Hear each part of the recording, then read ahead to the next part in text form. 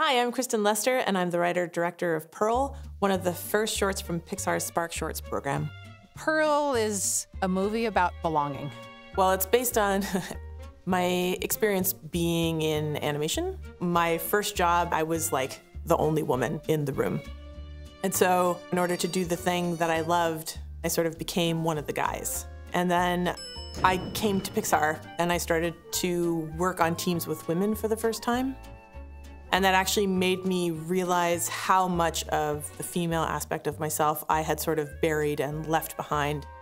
When Kristen came to me and said, this is the story that I want to tell, I looked at her and I said, oh my gosh, I have lived the exact same thing.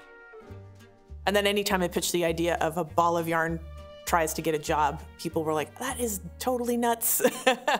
I totally want to see that.